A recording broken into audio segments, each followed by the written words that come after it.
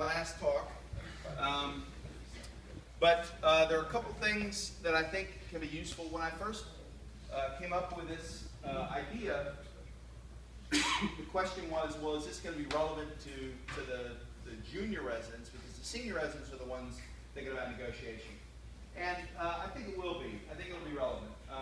But we'll talk a little bit about that. So we're going to understand negotiation styles. We're going to know when to use various styles. There are two major categories. We're going to review some processes. I'll give you some tips and tricks. So this is the definition of negotiation. Right? So the idea is that everyone wants a beneficial outcome. You want to resolve points of difference.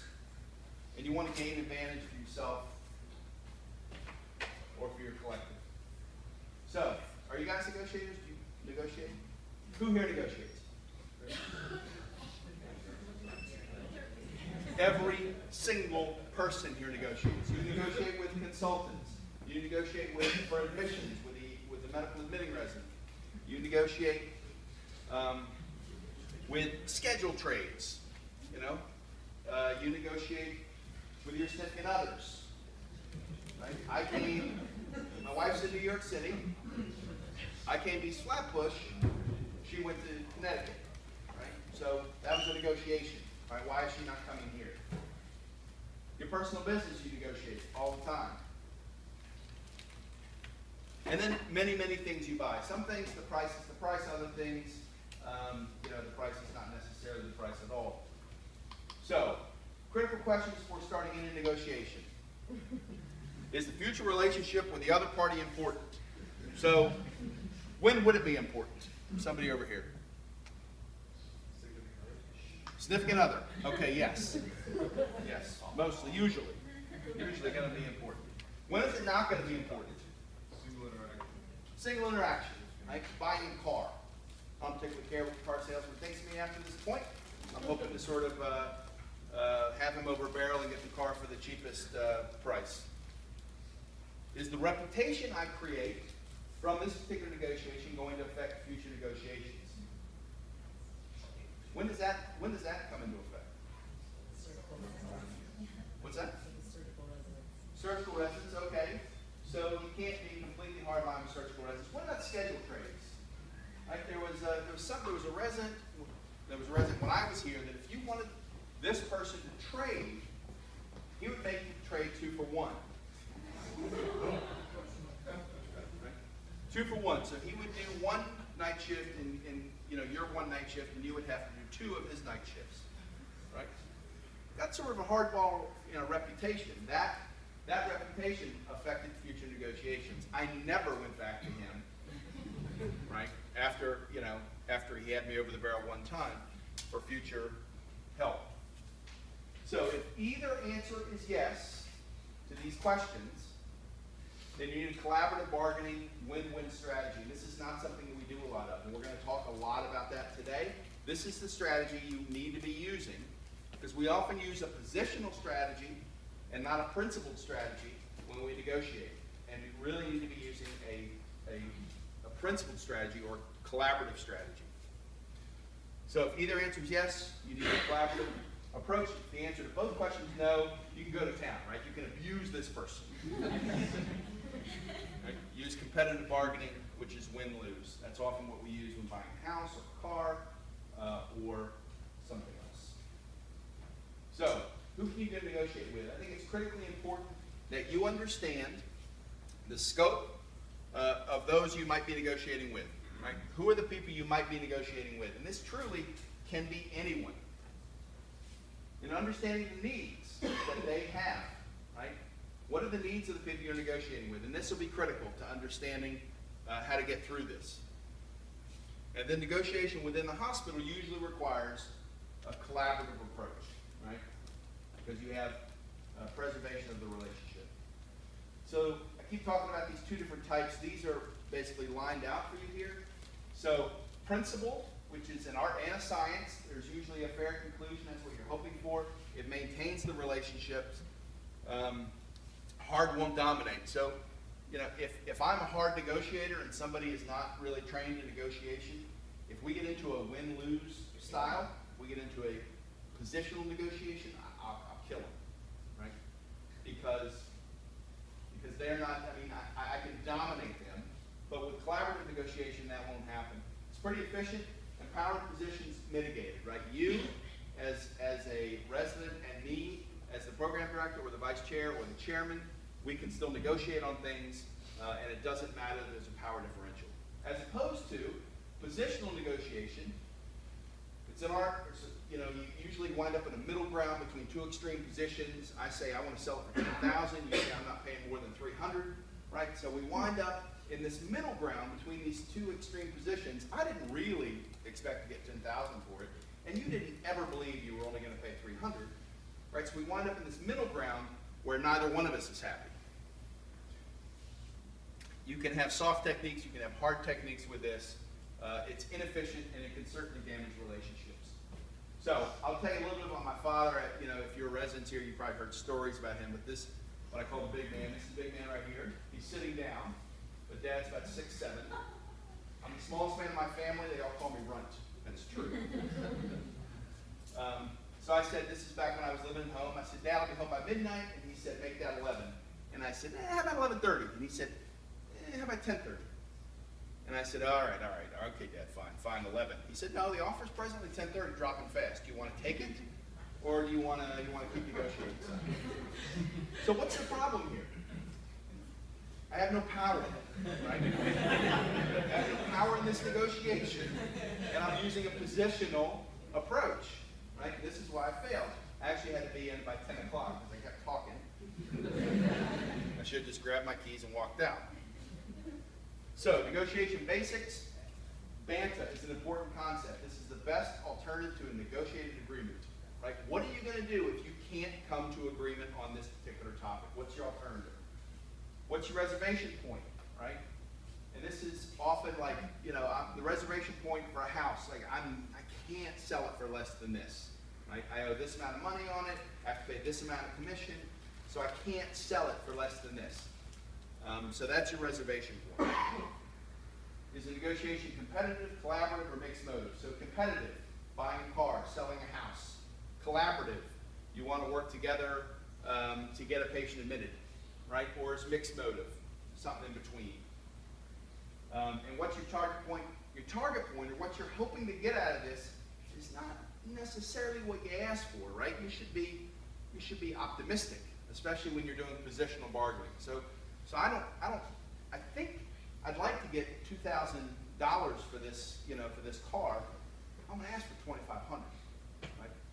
So my target point is high, and it's certainly not the reserve point. So I've got principal negotiation. So understand the scope of your influence and control. What are you negotiating for? What control do you have over this process, and what are you negotiating for? What do you really want? So this is principal negotiation preparation. Next, understand who you're negotiating with. Who are they? What's their scope of influence and control? Do they have control as well? Can they give you what you want? Are you negotiating with them, but they really don't have the ability to give you what you need? And know your banta. Know your best alternative to negotiate agreement. What point are you just going to walk away because this is not as good as your reservation point? And then start the negotiation. Let's talk about your position. Your position can be total control, can be partial control with high influence. Right? And this actually may be where a lot of you are for admissions or something like that. It could be partial control with low influence. Right? So maybe a junior resident trying to get a patient admitted. It could be no control, no influence. Right? And you still need to negotiate. We'll talk about these different things. So let's practice. You're the PGY3 in Pod A. They still call it Pod A? Okay. 47-year-old female presents emergency department with AFib, fever, obstructive urolithiasis, and a UTI. The AFib is old, but now her rate's 130. Both the medical admitting resident and the urology resident think the patient should be admitted, but to the other service, right? She can't go home. She needs to be admitted, but she needs to be admitted to the other service. my father used to say the quickest way to kill a dog is to assign 2 different people to feed him. Right? That's essentially what's happening here. Right? Is both services agree the patient needs to be admitted, but not to my service. So how are you going to resolve this? So let's talk about these 3 prep questions again. What's the scope of your influence? Do you have influence to get this done? Do you have total control? Certainly not, right? You have partial control, but you have a lot of influence? Probably. That's probably where you are, right? What are you negotiating for? What do you want? Want the patient, what, to be admitted to medicine? I want the best outcome. So what is that? I mean, what are you looking for? Best outcome for the patient, that's true, right? But what do you really want? So what in hard characteristics do you really want? You want the patient to be admitted to medicine? You want them to urology? So you want medicine, okay? With it, and again, I made this case hard, right? This is an infected stone, right? With obstructive pathology. So you have a closed space infection. Closed space infection usually equals surgical disease. But putting a patient with rate uncontrolled AFib on a surgical service is not really the best place for that patient. It's just a tough patient.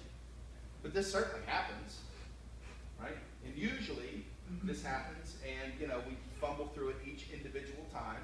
And often in this case, we'll end up in the CMO's office because the patient really does have 2 homes. They have surgical pathology, closed space infection, may need to be perked, may need to be drained, but also has AFib. And who are you negotiating with? Right? Usually negotiating with a junior medicine resident and a PGY1 urology resident, maybe a PGY2. Can they give you what you want? Maybe, probably not. Maybe they can. These are things to think about. Do they have the power? Right? Because I would not be negotiating with a PGY1 urology resident, right? As the program director or as an attending physician. Because they don't have the power. First of all, they don't have the power to deny me, but they certainly don't have the power to really negotiate. So, something to think of. All right. Another case.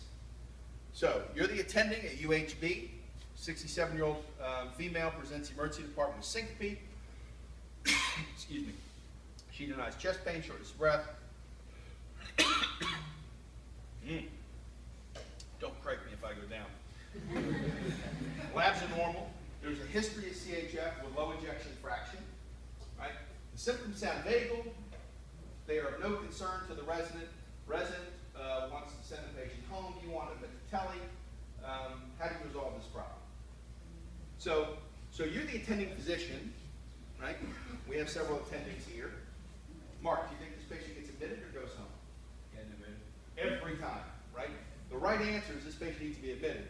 But the resident wants to send the person home. So, what's the scope of influence as the attending physician? Total control. It's true. I mean, you don't want to damage the relationship, but the person's not going to go home. Right? So, you have total control. Now, there are ways you can exert that control that are more nice, but you have total control. So, with total control, you may not need to negotiate at all. What are you negotiating for? And who are you negotiating with? And you may be negotiating with a PGY1 resident that doesn't understand syncope with CHF and low ejection fraction, and a 67-year-old is, potentially very, very bad. Could they have a vagal episode? Yeah, they probably could. Yeah.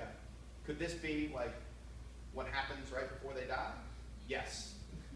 The way that Jim Quinn, who wrote the San Francisco syncope rule, he says syncope is when people die and then come back. Right? That's real syncope. So, more practice. You're the chief resident of emergency medicine. Rotating EM residents in the SICU have not been given the chance to place many chest tubes over the past several months. The EM resident's procedural experience is declining. You decide to meet with the surgical chief resident in the SICU to resolve this problem. What's your scope of influence? Yeah, it's hard to tell, right? It depends. You certainly don't have total control. You may have influence. You probably have partial control, low influence. you may have no control, right? You may not figure this out until you actually get there. What are you negotiating for? I'm going to drill down on this. What are you negotiating for? What do you want? D'Artagnan, I saw you before. Where are you? You escaped. There you are. What are you negotiating for? For more justice for your residents. Okay. So, procedural experience. Do you want chest tubes in the SICU? So what you really want is you want procedural experience. That may or may not be required to be in the SICU, right? It may or may not be necessary to do that on live patients, right? But you're looking for procedural experience, and that's what you're negotiating for, is more procedural experience for your residents. Right?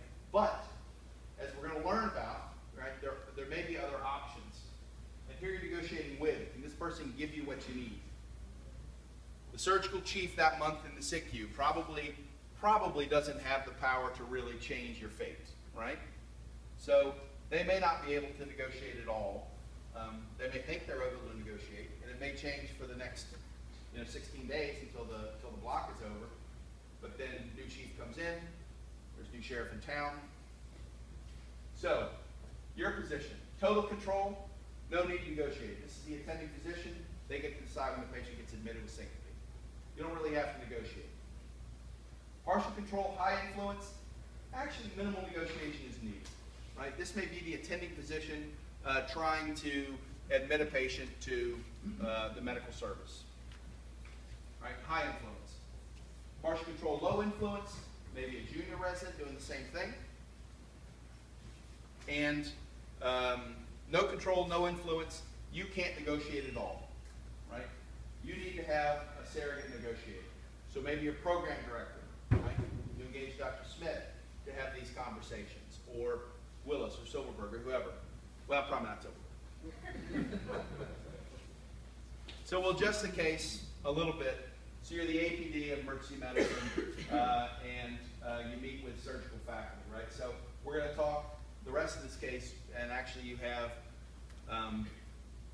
some influence, right? And some control. So negotiation becomes important. So this is the process. Separate the people from the problem. The people are not the issue. The problem is procedural experience. It's not that the surgical guys are being greedy. Right? Maybe they are, but the problem is actually that you want procedural experience for your residents. Focus on interests, not positions. Interests are what you need. Positions is what you sort of, we want to do the chest tubes on our patients. Our position is, I want chest tubes for my patients. So the EM resident takes care of a patient, they get the chest tube. That's a position. That's a position statement. It's not really what you want. What you want is procedural experience. Event options for mutual gain. We'll talk about that, right? What are some things we can do where both of us can win? And then rely on objective data. So there may be some objective data out there that you can rely on, that everyone can agree on, okay, this is actually what needs to happen. So separate the people from the problem. Negotiators are people, they have interests, they have concerns, they have fears, they have their own wants. Your fears are not necessarily their intentions. Your fear is that you're not going to get any chest tubes anymore, and your residents are going to graduate with the inability to decompress the chest. And that's not really what they're trying to do. Right? They have interests as well. Make proposals consistent with their values. Right? If you say, well, emergency medicine is really strong in this institution, so we want to do all the chest tubes. Right? That's not consistent with their values. So you have to make proposals that are going to be consistent with what they want as well. Don't blame them for your problem.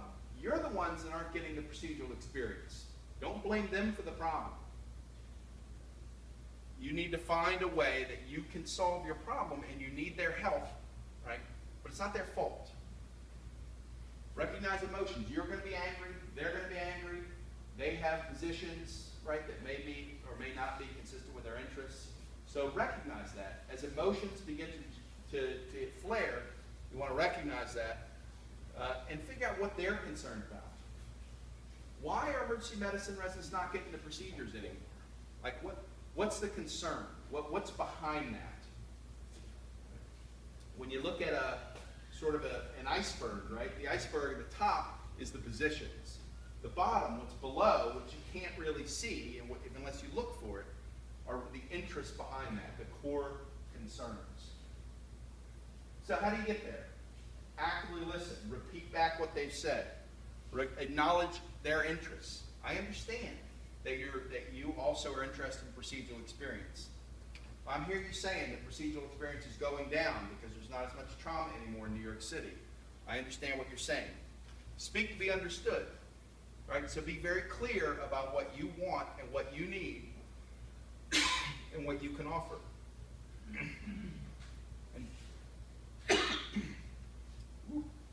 Sorry. Don't react to emotional outbursts. Right? So, they may, slam their feet down and stomp out of the room, and don't respond to the emotional outbursts. Allow them to blow off steam. Next, focus on interests, not problems, or positions,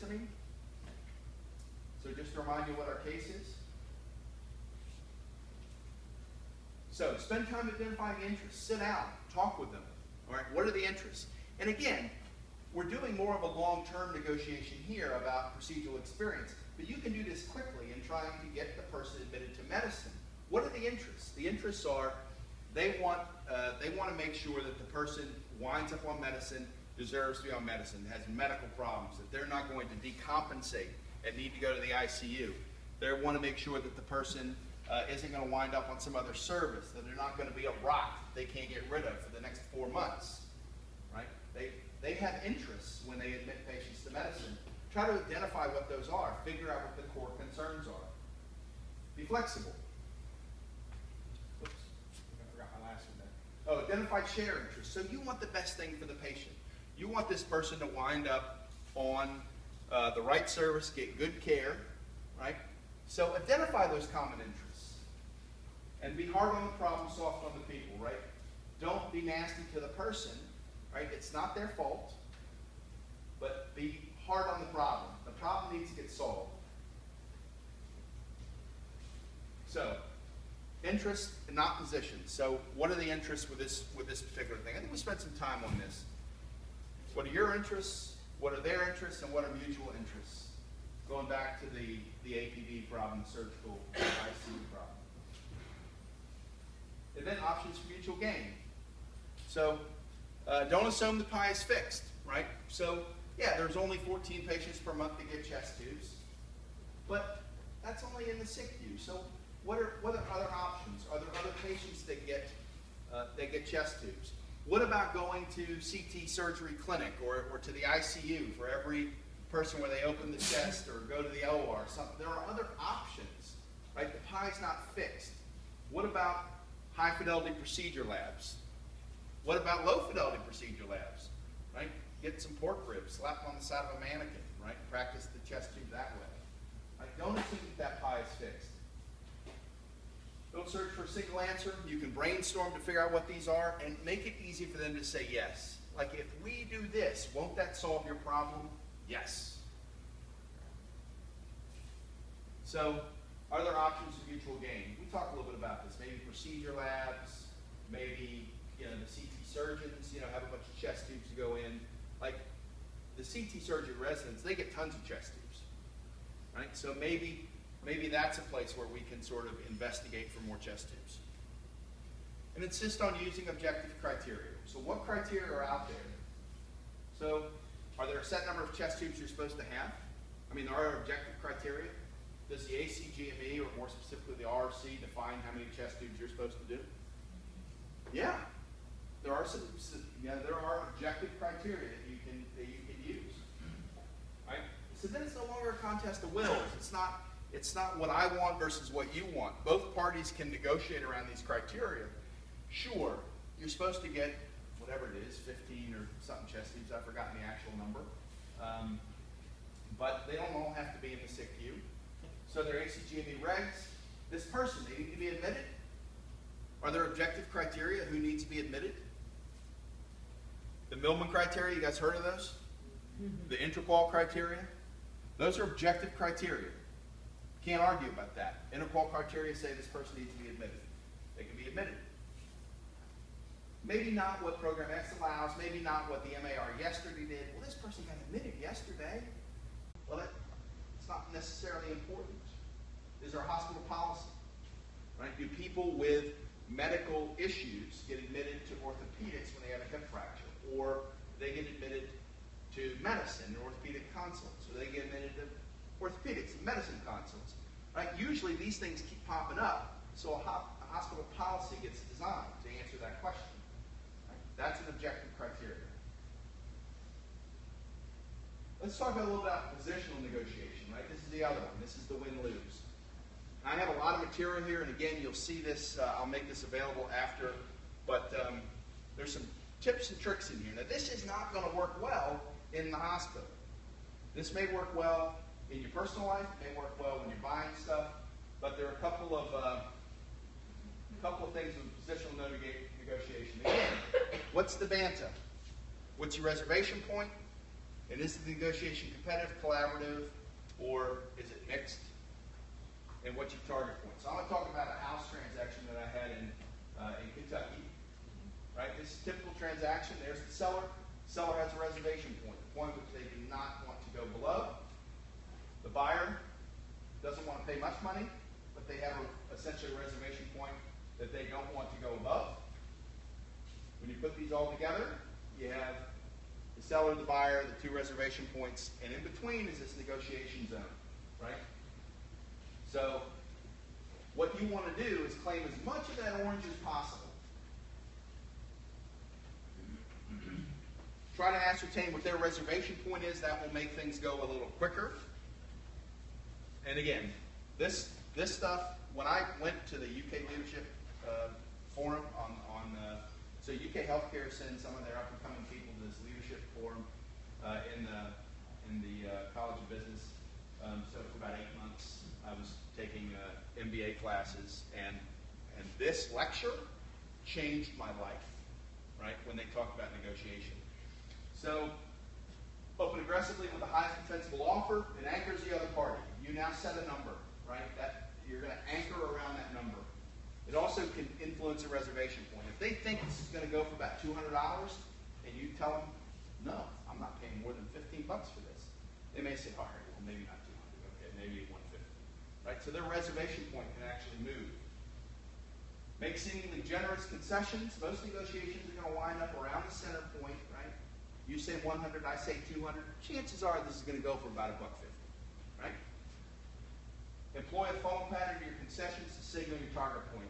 This is something that I didn't think a lot about, and I'll talk about what that means, but it applies pressure to the other party without you having to do that. So, is this a funnel pattern? 500, 475, 450, 425. What's the next offer? 400. This is a funnel pattern, right? 500, 475, 465, 460. I'm now, when I'm making this offer, right, you now see that I'm getting close to my reservation point, or at least I'm signaling that, right? So it's applying pressure to you, but I'm not actually applying pressure, right? Because what I want to do is apply pressure, but appear like I'm not applying pressure.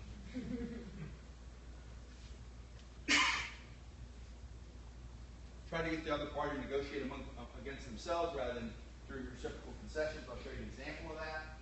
Brilliant. Because you want to complain, you want to get as much of the negotiating zone as possible. So, again, these are the things you need to think about. What's the target point? So I'm talking about selling a house, right? My BANTA, I'll just rent, right? I don't have to sell a house. Or with that house, maybe I'll just rent the house, right? What's the reservation point? What's the target point? How much money do I want to make on this sale of this house?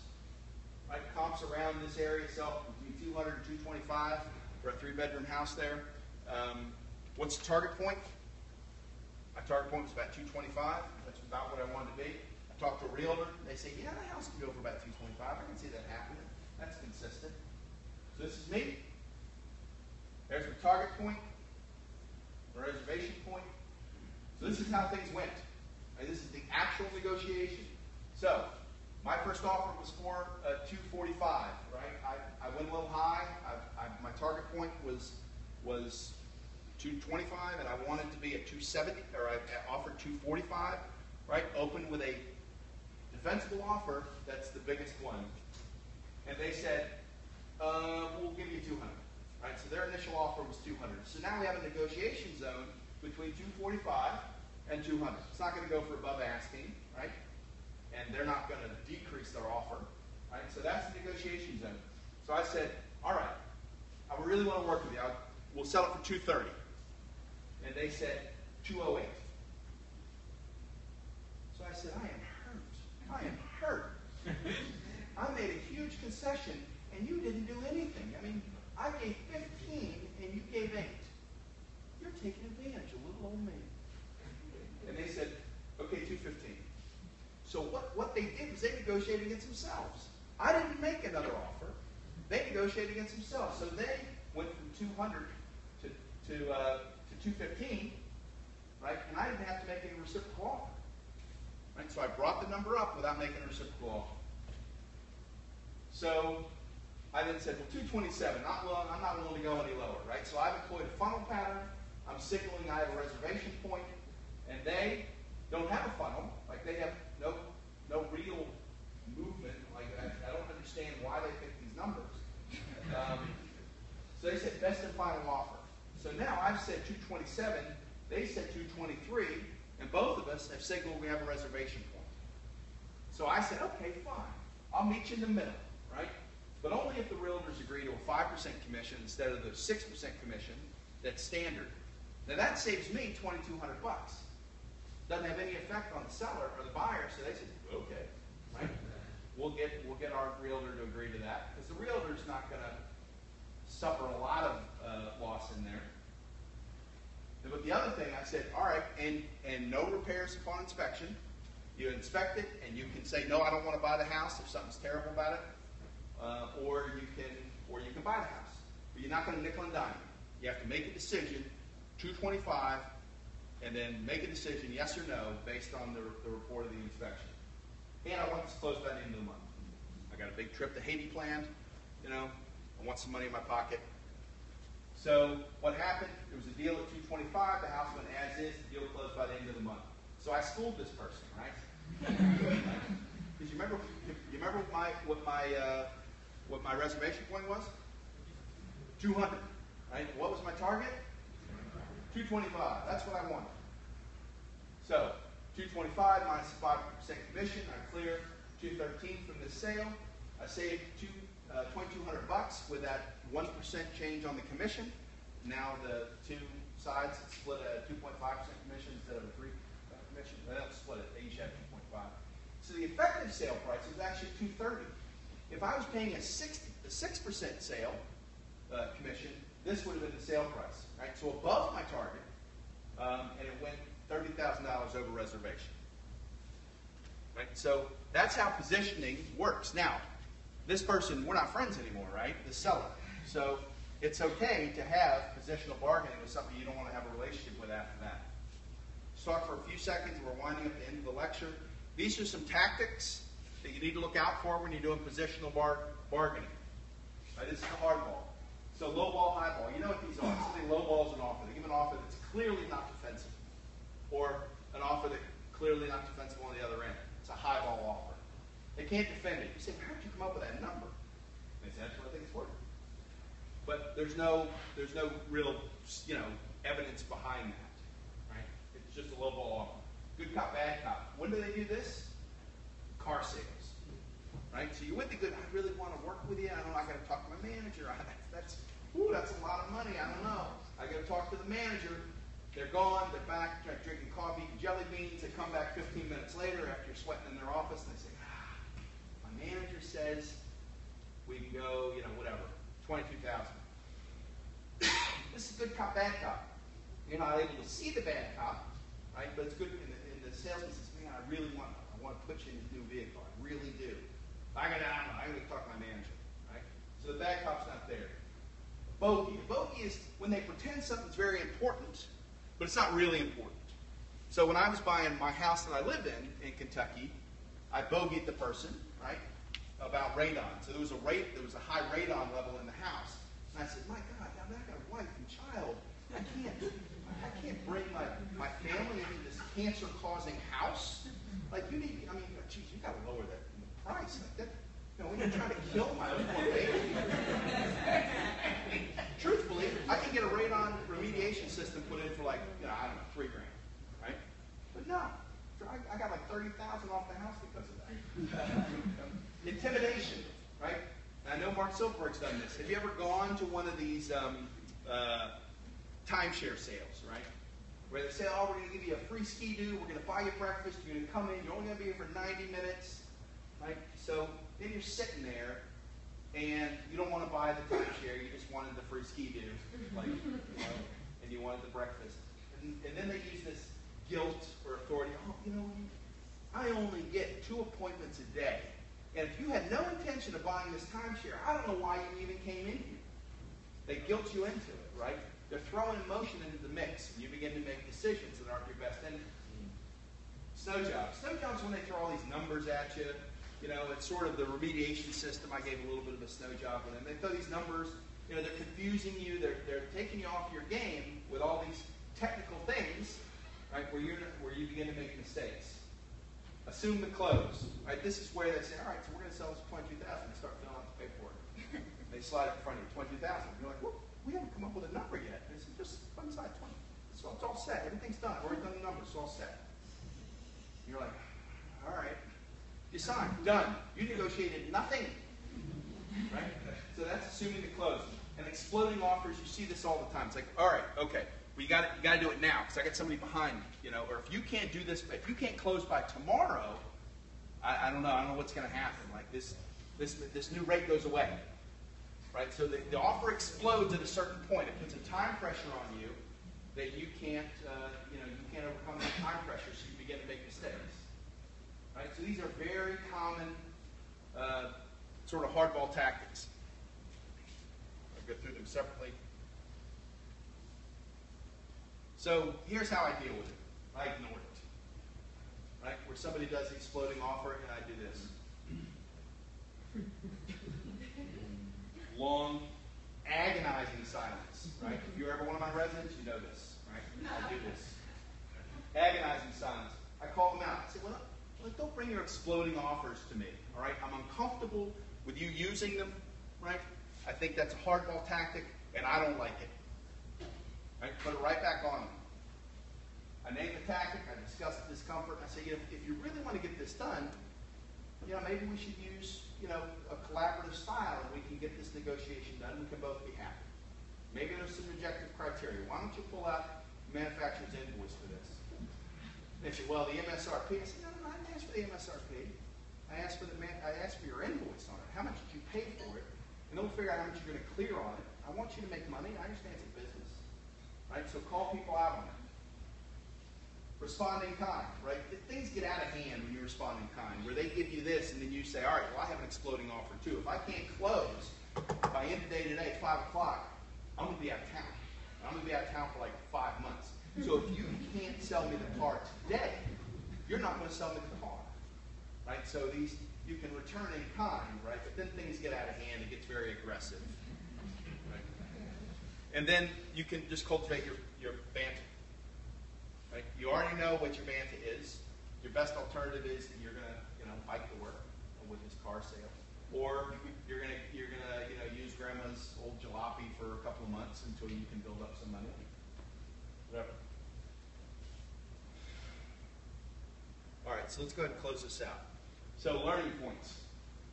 What's your scope of influence? Who you're negotiating for, and who you're negotiating with.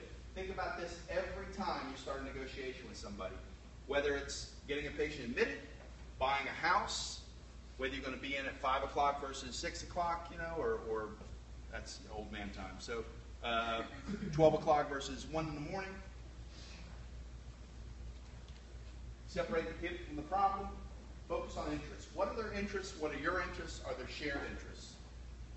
Are there some options for mutual gain? Think outside the box. And then if there are objective criteria, know those. Do some research before you start. Right? Know that a person, with rate uncontrolled AFib, they're going to be admitted. Or if they're not going to be admitted, you're going to have the ability to, cardiovert them and get them out, or whatever. My contact information. If you Anybody have any questions? All right, thanks for your time.